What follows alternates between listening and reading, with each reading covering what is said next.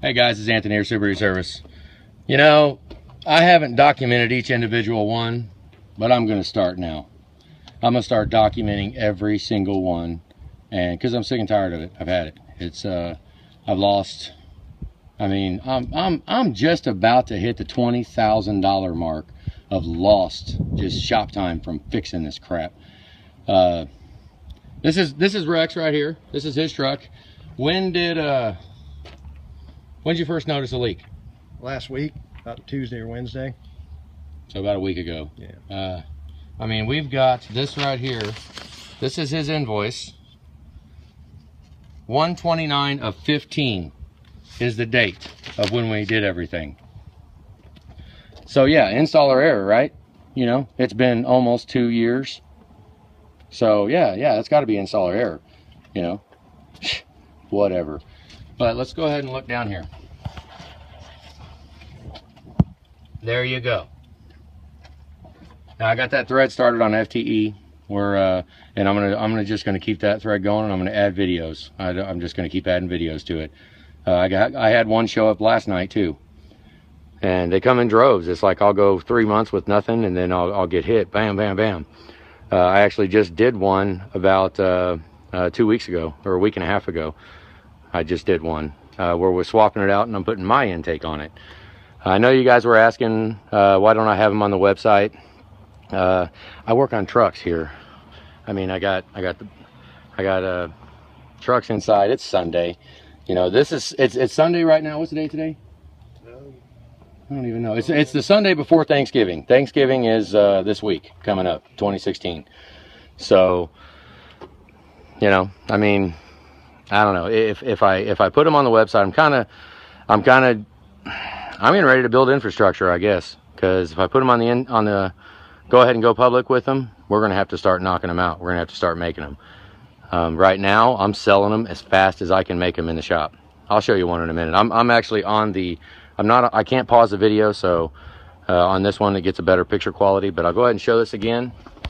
Let's show this one. See it right there? IPR to the freaking rescue. Okay, now I've got Donald's truck. Okay, let's look over here at Donald's truck. This is the one, you guys. I don't know if those of you that are on FTE, he was on his way to Iowa, driving through Kansas City, and he's got, I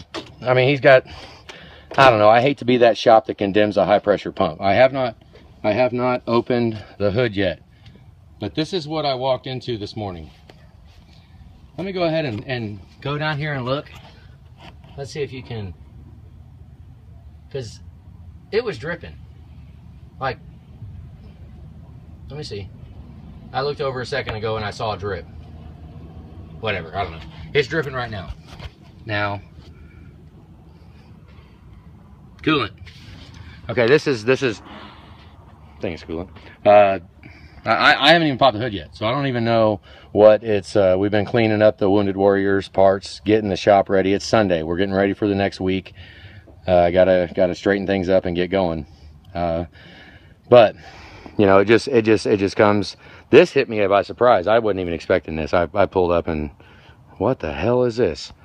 So he's leaking coolant. This is the one from FTE. What has he got? Need shop recommendation or something like that. I don't remember what the name of his thread is, but so we got a whole bunch. I have not popped. We're getting ready to pop the hood now. Now we're going to see what he's got under the hood here. Remember, I'm going through IPR leak hell. IPR coolant filter. Got red residue all over the damn thing. Got the IPR external coolant filter, or coolant oil cooler. Haven't quite looked to see what the leak is. You know, granted, who knows what it could be. But I'll have to get up under there and look and see where it's coming from. I don't know if I figured I would just open the hood. We got massive freaking coolant leaks. I probably should have a light. I'll make another video of this one, but he's got the oil cooler relocate kit with the manifold down on the bottom with the coolant filter setup. The upside down setup that, you know, that's just freaking genius, you know, absolutely genius. Let's go ahead and put a filter upside down so you unscrew it and you get coolant down. You know, I mean, yeah, absolutely. That's freaking genius. Why don't we just go ahead and put it in the dash, you know, and put it right on the dash so you can open it up and spill it all over the place. Whatever, freaking whatever. But I'll make another video showing what this one is. We haven't touched it yet. It you know, that'll come later. I'll have other videos on that, but you know, I thought it's kind of ironic with the thread I just started on FTE, and then you know, Rex shows up, his is leaking, and then the Texas excursion here got puddle of freaking coolant. There it goes. I don't know if you saw it. It just dripped again.